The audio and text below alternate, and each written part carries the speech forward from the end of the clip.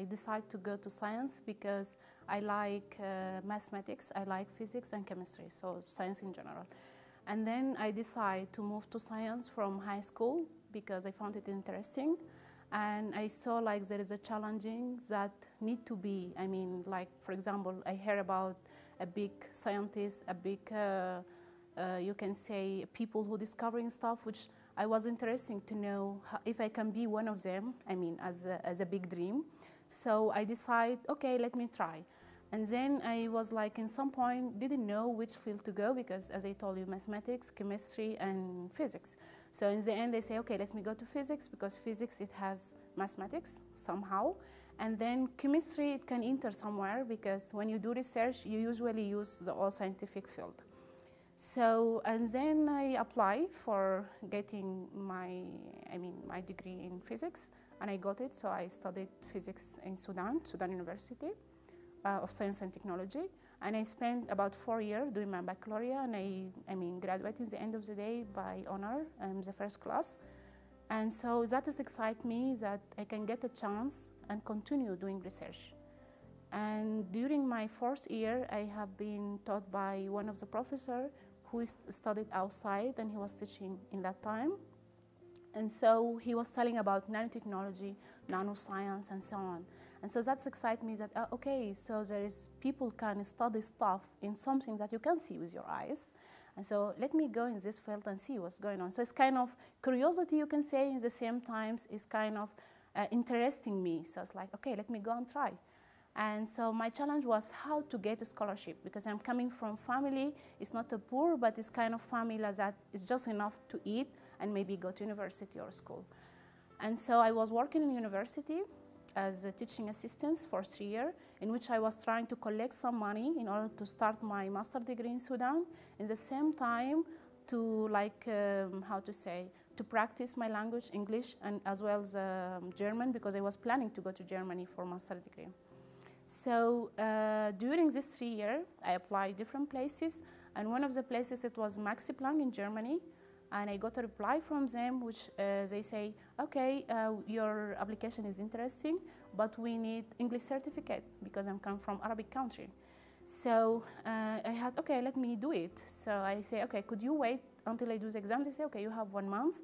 But then later I realized that to do the TOEFL exam or IELTS is need at least 2 months to apply and then to do the exam and get the certificate. Well, by the end of the day, they say, okay, you can apply next year. So I got kind of disappointed, like, oh, okay, I'm going to miss 1 year and so on.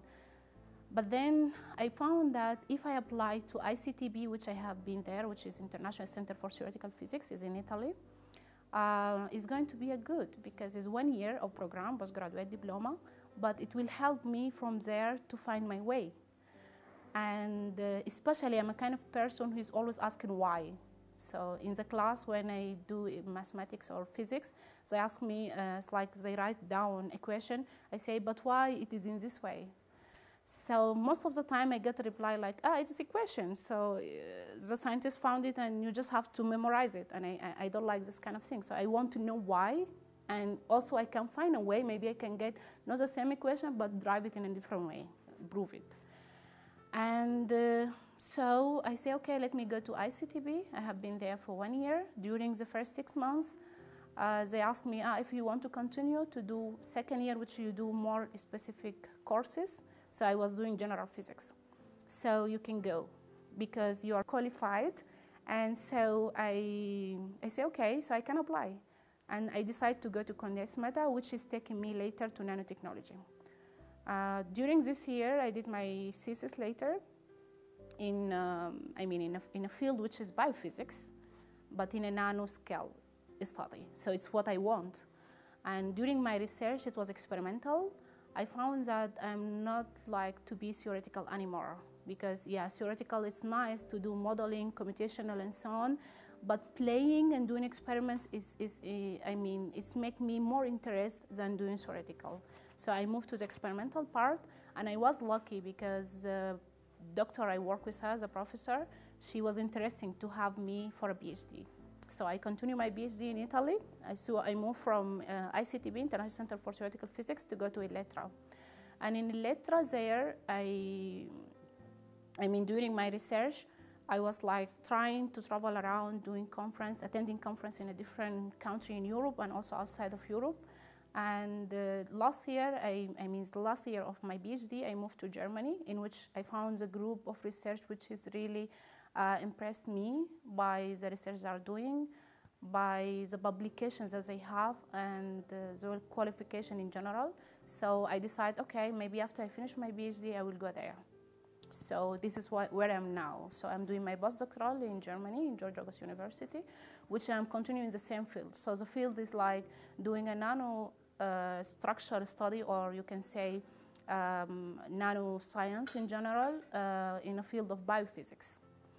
And in this field, I move in different places, but in the end of the day, I'm in the area of trying to find treatment, diagnosis, as well how to, you can say earlier diagnosis, but also how to treat and how to block the cancer cell. This is what I'm trying to do now. What I mean by block, because if you're looking for treatment, the cancer is the type of diseases that you don't discover it from early stage. Only if you do frequent, you can say all the time you are doing frequently testing, checking all the type of cancer and so on. If you don't do that, then suddenly the cancer appears. By you have a lot of problems coming together, and then you go, they say you have cancer. But then the question is how to solve it. In the beginning, the question was how to diagnose it and how to treat it. We were trying to do that, I mean, not me, but the scientists in general. So they were trying to find a treatment or medicines that can solve the problem. But indeed, you can't solve it because it's kind of a cell that is growing, you can say crazy, and is doing a lot of things on the body, which is, you can say, decreasing the immune system of your body, which is attracting a lot of illness, and in the end is lead to death, so people die. So the idea is like how to treat it, before treating, how to diagnose it. One of the big problems we have for diagnosis is that it takes a long time, and the cancer, it is spreading very fast. So it's like the time you start to know if the person has cancer or not, he will be in the last stage and he will die immediately. So the idea is like we are trying to find a faster way for diagnosis, and that is by trying to know how you can know if your sample, which has maybe the blood sample, if it has cancer or not. So to do it faster. So now it is taking weeks, so we are trying to do it in days or in hours or maybe in minutes. This is one way. The second way is treatment, which a lot of people doing radiation, they do a lot of kind of research of how to try to treat the person, but usually after operation. So they try to take the part which has a cancer, and then they do radiation and so on. In my part, which I are trying to block, because the problem with cancer is not just to treat or to diagnosis, but it's how to make it fix, and then you can do the treatment later. I mean, to stop this growing. And this blocking, it can be done only if you do the study in a basic, so in the cell itself, is how you can stop this division. And so this is what I was trying to do during my PhD and now. So during my PhD, I was trying to stop, yeah, but also it was more diagnosis and treatment. But for blocking, you stop that the cancer is not going to grow anymore. And you can easily do the operation and do whatever kind of treatment you do later. Really, we need to develop this kind of research and technology in our country, so in Africa in general. And in fact, if I got the same or the similar research in Africa, I will move. Even if it's not in Sudan, I will move to the other part, which is, in the end of the day, is Africa, and is much easier than to go to Europe. And so what I can tell that I'm trying now through NEF, since I'm NEF ambassador, through NEF is to try to make a project, programs, and some activities that help people maybe to go out, to make a training and come back. Or maybe they can go out for a study and come back later. And in this time, while they're doing their study, we are trying to establish center for research and so on. And there is another fact, that in Sudan, for example, we have a lot of facility, which I use now in Germany and in Italy. We have it. Maybe it's a different version, I mean, it's an old version, but in the end of the day, it's doing the same job. Maybe it's not the same resolution you get in the end of the day and not the same speed. I mean, it's not faster, it takes a long time. But the idea is like, through NEF or through my job as NEF ambassador, I'm trying to find a funding which can lead this kind of facility to be working. And the problem of facility, not only the materials that is used, but also the expertise. Because when your machine is working, you need someone any small problem you have, he can fix it or she can fix it. So this is what is you can say is my dream. So my dream is to have a group of research in my country or in Africa in general, in which that I set my lab. And my lab is going to be maybe machines that is already in the country, or maybe I can get it from, this is what I'm trying to do, network. So I can get this machine, but then the problem, you need funding for that.